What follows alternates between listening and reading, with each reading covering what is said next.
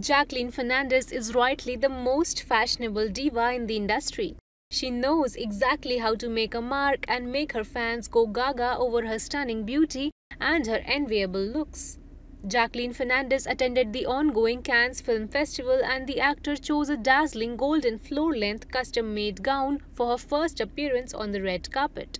She shared her breathtakingly gorgeous pictures on Instagram, and since then, fans have been flooding her comment section with praises for the actress. The 38-year-old actor's metallic gown was custom-made by Mikael D Couture. Her appearance was much anticipated in the 77th edition of the festival, and Jacqueline did not disappoint with a sartorial choice. She styled the ensemble with jewels from the label Hassanzadeh Jewelry. Coming to the design details of the ensemble, Jacqueline's structured gown featured a strapless silhouette showing off her delicate age.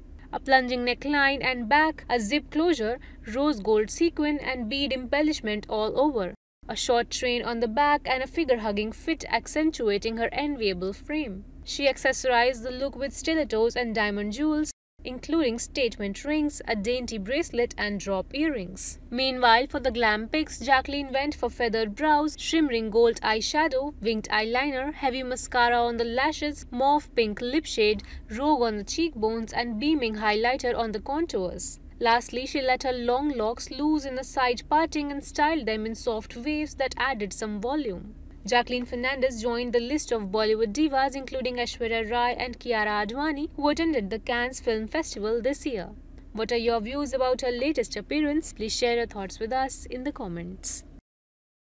Subscribe to our channel. Just click on the bell icon for all the latest updates.